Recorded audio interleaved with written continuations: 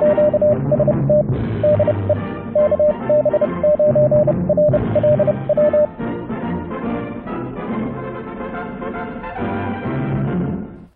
YouTubers and fellow hams. Well, I had a request. Rick Miller wanted to see a comparison between the amplified mini whip RF probe / active antenna, my junk box loop, magnetic loop with a preamp on it, and my long wire, my 98-foot external end-fed wire for reception tests. He wanted to see a comparison of the three.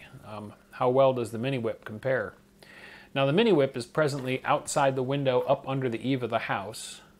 I don't have PVC to get it, 6 or 7 feet above the house yet, so it's probably not as good as it's going to get, but it's pretty good. And then I've got, of course, the junk box magnetic loop sitting here in the house that'll be sitting over here beside me. For a receiver, I'm going to use the Kenwood back here, the TS440S. It's got a nice hot receiver on it, and so we're going to use that. So we've got a real S meter, and I'm going to rig a switch up so I can switch between the antennas for comparison, and we'll look at WWV, so we'll have a nice steady signal, and maybe try to find a shortwave broadcast or something, so we'll have a nice steady signal when we switch between, and we'll see how they compare. The mini whip and the amplifier on the magnetic loop require a bias, and I have built up a bias T-box out of an Altoids tin, of course. Let's have a quick look at this. We'll go down to the bench and we'll take a quick look at this, and then we'll hook the radio up and we'll do some reception tests. This is my external bias T supply for using the mini whip or the other preamplifiers that are in line. Simple Altoids tin installation. That's the bias T board there with a protection diode and inductor and some capacitive coupling. This is an RCA jack here for power coming in, so 12 volts comes in, 12 to 14 volts comes in here to the center of the switch. Now this is a center off switch, so it has 2 positions and center is off. So when I flip it one way, the 12 volt power goes directly to the board, so I have the full 12 to 14 volts going up and then being sent out to the mini whip or the preamp. When I flip the switch the other way, the 12 volts comes through this 330 ohm dropping resistor, which under load drops the voltage by about 6 to 7 volts, so halving the voltage that's being supplied out to the mini whip. So I've got a low gain and a high gain position. Flip the switch one way, I've got full gain on the amp. Flip the switch the other way, I've got about half the gain on the amp. So if I'm in an overload condition, like I'm listening to the AM broadcast band and local broadcast stations are overwhelming the preamp, I can flip the switch over and cut down the gain on the preamp. And then this is the output here. This connector then goes to your receiver. So that's my bias T box. So let's hook it up and compare antennas. Okay, I'm set up. Now, unfortunately, when I go to switch antennas, I'm probably going to lean into the shot here for a second to get my hand on the switch, but I'll try to lean out and so you can see the meter when I switch. And to switch to my internal magnetic loop, I'll have to lean over again because I'll have to go over there and switch a cable around. But anyway, let's do this. Presently, I am on the mini whip outside, and this is WWV. Pretty noisy. We got about an S4, and I've got the switch for the full 12 volts, so the mini whip is in its high gain configuration.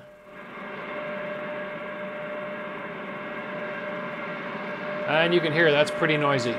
So let's switch to the long wire.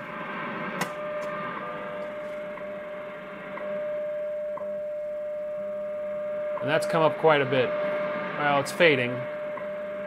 But you can see we're fading down to about an S3, and we're going all the way up as far as an S8, almost to S9 on the long wire versus the mini whip. Back to the mini whip.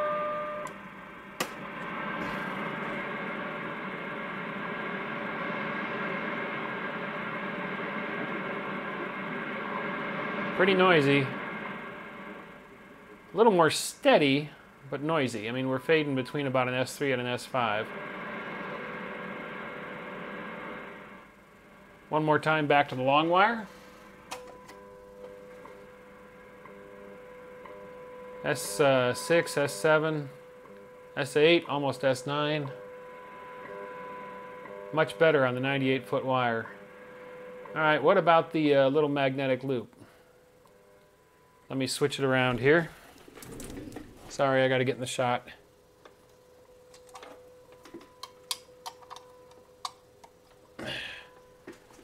Okay. So again, this is the long wire. About S6, S7, S9. Now the mini magnetic loop. Much higher noise floor. Now that's partially probably because it's inside the house here. Let me make sure I've got it tuned.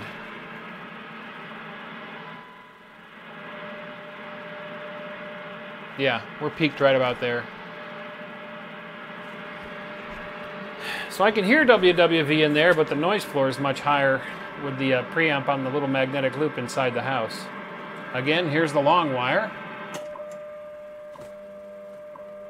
Now you can see how much of that signal was noise. We only came up an S unit when I switched, but coming from the little magnetic loop inside the house, that was all noise. Oof. All right, let's find another signal.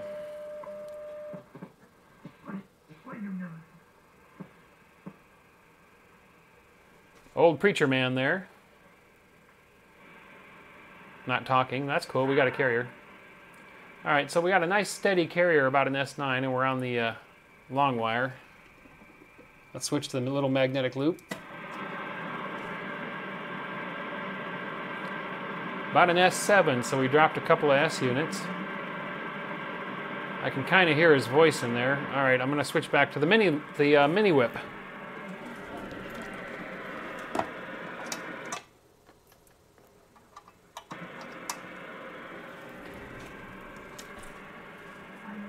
Okay, so there's the mini whip outside up under the eave.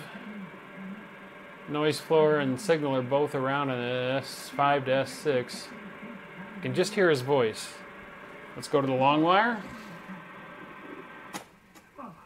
Where did I put it out there? Did you get it on the other side? Come right behind for the center.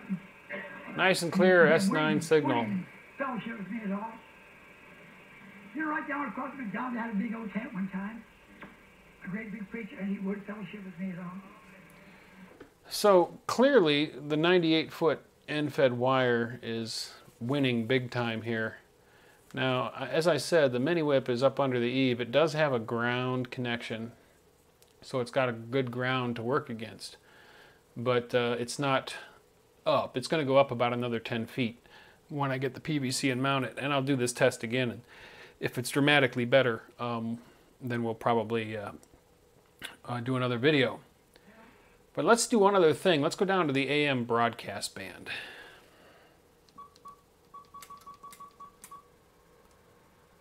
And I'll see if I can...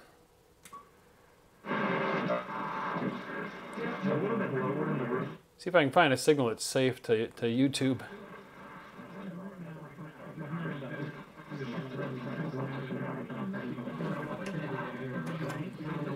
See, now here's a problem with the 98-foot wire. It's got such a big capture area that even on a good receiver like this Kenwood,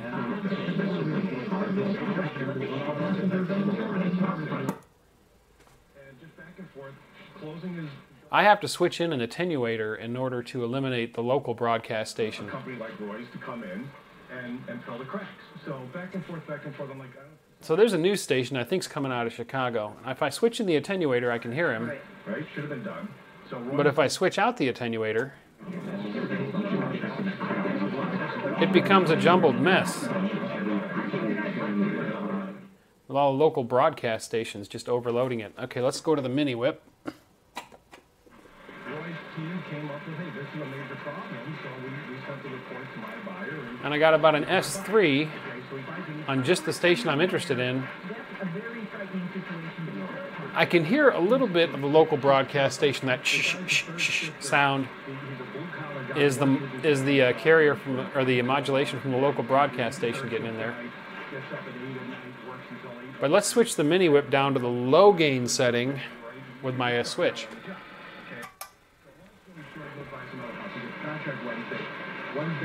About the same. Signal came down, but I've still got the broadcast interference a bit.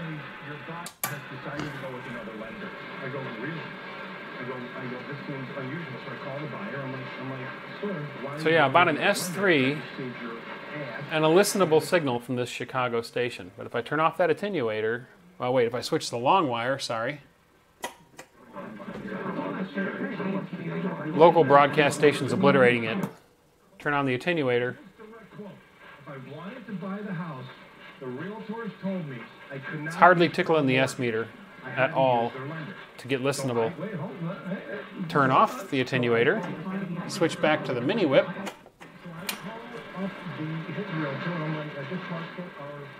I get about an S3, and it's listenable, but there's noise. The mini whip is amplifying the noise floor. So, yeah, the 98-foot wire is just killing it compared to the mini whip or the amplified miniature magnetic loop. I kind of expected that. I really didn't expect it to do all that well. And as I said, once I get the mini whip up another 10 feet or so on a mast out from under the eave, I'll do some more tests, and if it's dramatically better, I'll do another video. But the amplified mini whip is amplifying noise as well, and the local broadcast, which is overwhelming it in this case. So it's a mixed bag. I still think it's a good receive antenna. Sorry about my zoom here. I'm a little too close and personal, huh? Sorry about that.